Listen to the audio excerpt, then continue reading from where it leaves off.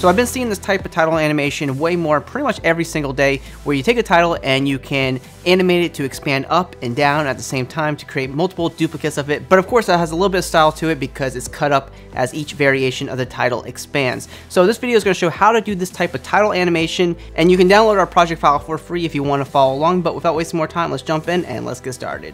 Alright, so we already have a title in here, and once you have your title typed out, what you're going to do is grab that title layer and go to layer pre-compose, and we'll call it title placeholder, and click OK. Alright, so this will be the middle part of our title, and what we're going to do is take this title layer and we'll go up to edit, duplicate, and simply what we're going to do is hit P on our keyboard for position. We're going to add a keyframe for position, and we'll move forward in time. It could be by a half a second, and we'll grab the Y position and we'll just move our title up to say like right here. So it'll just be above the original title. And then what we're going to do is grab both these keyframes and we're going to hit F9 on our keyboard to make them easy ease keyframes. We'll come here to the graph editor and we'll come down here, grab one of these points, and we'll just simply drag these vertices into the middle, so it'll give it a really smooth animation. So if I preview this real quick, it'll just animate up like that.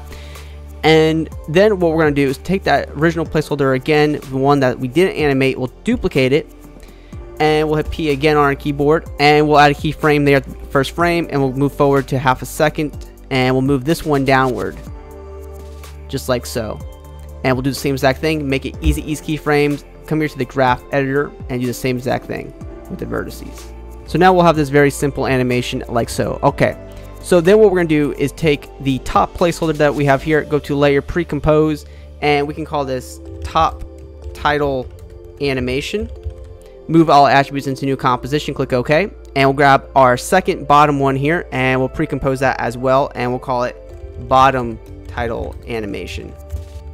Alright, awesome. And we'll bring both these layers underneath our original title placeholder, which is not animated whatsoever, so that stayed the same. So now what we'll do is grab the top title animation, grab the rectangle tool here, and we're just going to draw a mask like this, and we use the arrow keys to just delete the title until it's moved up, like so. So just like that. This will just animate up, and boom, there's the title. Now if you want to be able to animate the title up a little bit more, go back to that composition, go to that last keyframe, and you can just use the Y animation just to move it up. So then boom, it'll be up a little bit higher, and then you can do the same exact thing for the bottom one. So we'll draw a mask just like so, and we can move it down by a little bit, go back to that composition, make sure we go to the last keyframe, and we can just bring it down just by a little bit. So now we'll have our animation like so, and if you're happy with the cuts, we can now move forward and duplicate. So what we'll do is grab the top and bottom title animations that we just worked on with the mask, and we'll duplicate them. What we'll simply do is just hit V on our keyboard for position, and we'll bring this down. Then we'll hit M on our keyboard for the mask path, and we'll bring down the mask path here to where we have another cut like so. And then we'll go to that top duplicate, and we'll bring that layer up to right there. We'll grab the mask by hitting M on our keyboard, grab the mask one, and we'll just go ahead and move that mask up to where we have a cut. And to keep things simple here, what we can do is we can grab all these layers here and offset them in time by a few frames. Then we can grab, say, the bottom and the top parts of this animation and offset it by a few more frames. So now we'll have this stacking animation like so. So now we can use these techniques to expand on this title. So now with our title animation set up, this is what it looks like, and you can add as many duplicates as you want, so we can get even thinner on this.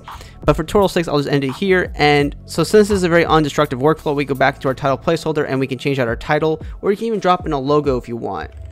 I'll just type out logo for fun, and it'll automatically update with a full title animation. So another cool technique we can do is add a little bit of color to this. This is really easy to do. So we'll go back into our comp, and we can grab, say, our main title placeholder, go to Effect, Generate, Fill, and we can change to any color that we want. And then what we can do is grab, like, say, the first duplicate of the title here, go to Effect, Generate, Fill again, and we can do like a light gray, click OK. We can copy the fill effect, paste it to the first copy at the bottom there, and then we come here to like the next duplicate, change that color and bring it down even more. You can copy the fill, paste it to that stack up there, and then once again we'll go to the top one and make it even darker, and this will allow us to have a nice little color palette. So now we have a really nice stellar color palette, and I think that is awesome.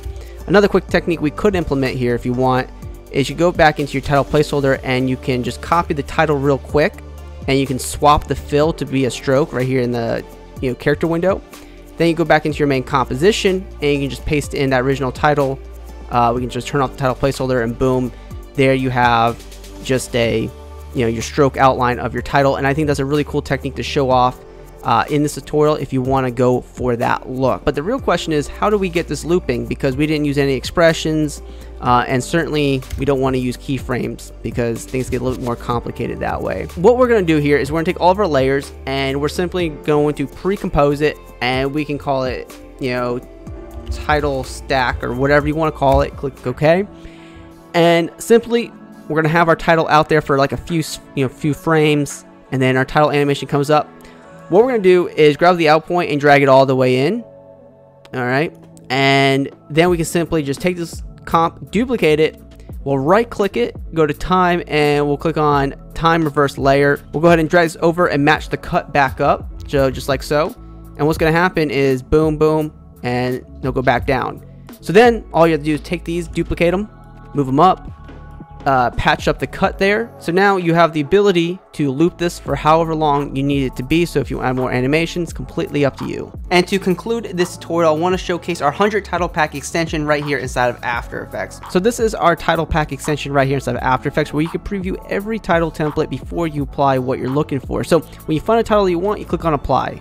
And with a click of a button, you'll have a full title animation imported into your timeline, which you can go into that composition and easily change out your titles. And with a click of a button, you can hide certain titles that you don't need, and it won't affect the animation whatsoever. It'll keep it exactly the same. You can easily change the colors of your titles with a click of a button as well.